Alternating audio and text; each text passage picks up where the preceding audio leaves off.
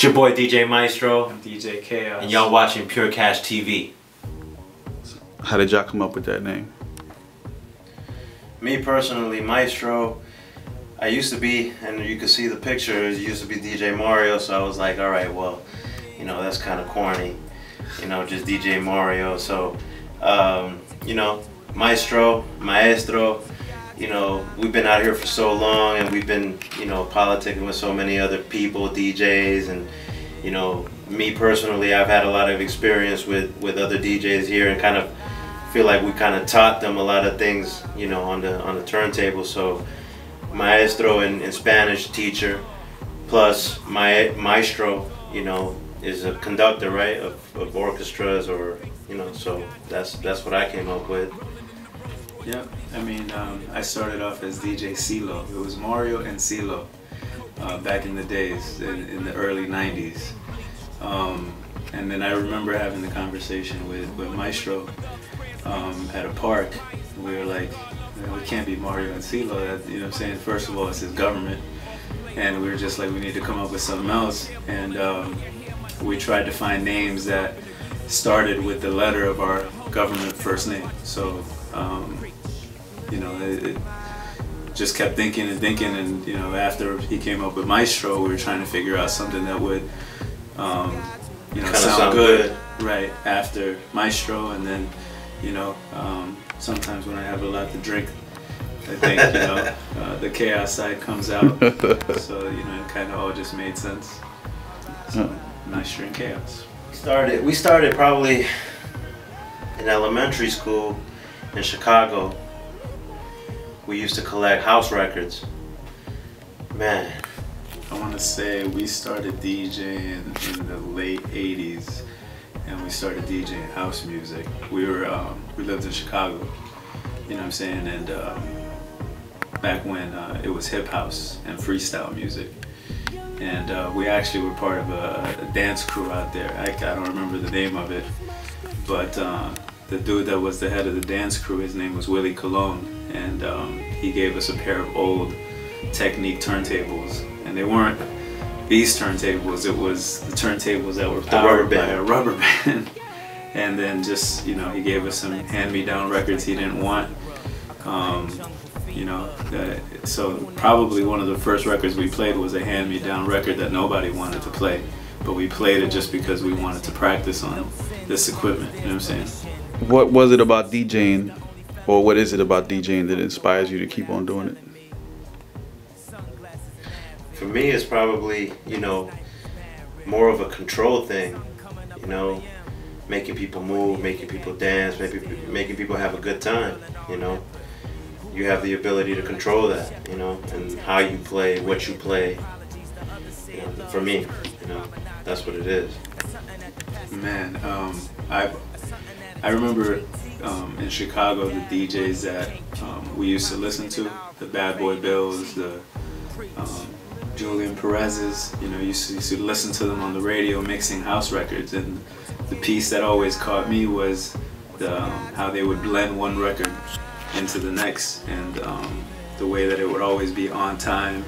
They would never be off. Nothing was ever offbeat, and you would listen to it, and you know, the skill that goes into matching beats, I think, is what first attracted me. And then, you know, as you get into it, you learn all the different things that you can do, from beat juggling to scratching to, you know, and then just the challenge of putting it all together in a way that's entertaining. I like the challenge of it. How long have y'all been out here in Orlando, and what was it like back then? Since 91, right? Yeah, since 1991. There's always been a little scene out here. Yeah. You know, there's always been a little scene. You know, a lot of people don't think Orlando, you know, they don't really think hip hop or partying with Orlando. They think more of a tourist type of place, you know. But, you know, Orlando's always had a nice little vibe, you know, and we started doing, you know, shows, and we started promoting our own events back, what, 94, 93, 94, 95, renting out little places, you know, yeah, inviting all our friends to it. When we came out here in 91, that was the era of the hitmen, right? Nasty and Khaled and Caesar were out here doing parties, and you know, I think that was the first group of people I became exposed to doing things out here in Orlando. And then as you started paying attention to that, you know, you started learning about all the different spots that were out here. Like they were doing Lebanese, and they were doing Rotary Club, and then you know, they had a guy designing flyers for them named Neil For Real, who designed the Panic logo, the Panic Vision logo. And I think he was part of a crew, a reggae crew or something, that used to do the Rotary Club, if you remember. They were called the Naughty Heads. I don't remember what they were called, but you know, just off of what the Hitmen were doing, and once you started paying attention, there was just a lot of different people doing things out here. That's who I remember from the early 90s. Started in '93 when I graduated high school, and we started thinking about promoting parties out here. We came up with Panic, you know what I'm saying? It came out of the word Hispanic, you know what I'm saying? And just like with most hip hop things, right, we added the K at the end of it, and that's where it all began. And then, you know, we promoted parties under Panic Productions. We did mixed CDs, mixed tapes under Panic Productions, and then early this year, Cassettes. Cassettes. We did cassettes under Panic. That's crazy. And that's the straight out the box CD or mixtape. You can get it on panicvision.com. You can download it if you want it. That's when we were rocking under Mario and CeeLo. So if you want to go back that far, I already forgot the question. Panic, how did that go? Yeah, so earlier this year, you know what I'm saying, we were, you know, the internet's become so big, and I go on certain websites that I won't name right now, but I would go to see video content, and I would always feel like the content they were providing didn't really reflect my taste, you know what I'm saying? I see a lot of ignorant things, a lot of fights, a lot of beef, a lot of things that, you know, I have to skip through to get to the content that I wanted to see.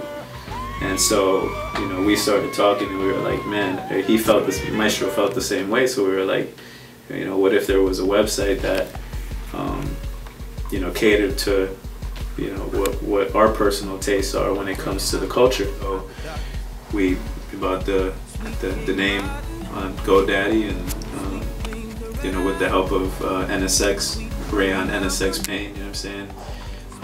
Founder of 95 Live, Google him, you know what I'm saying? He's been family since early 2000, and you know, he put us on to, you know, how to create the site and maintain it ourselves. So we basically started just, you know, we do the site ourselves. All the content is content that we select. Every piece of it we designed, you know, and we started doing that. And then what happened is it just evolved from there. And you know, I ran into a cat by the name of Johnny Storm. You know what I'm saying? He represents One Shot. Google him, find him on YouTube. He battles on the grind time circuit. You know, shout out to Mad Hills and Direct and Cap Callis, and basically, you know, he's nasty. And I met him through other avenues, and we just started building. You know, I gave him copies of our old CDs, and he approached us one day and said, "Hey, do you want to put, you know, your hands on my mixtape? You know what I'm saying? Put your touch on it." And we were like, "Yeah, definitely." You know what I'm saying? We liked his music, so he gave us the tracks, and we worked on it.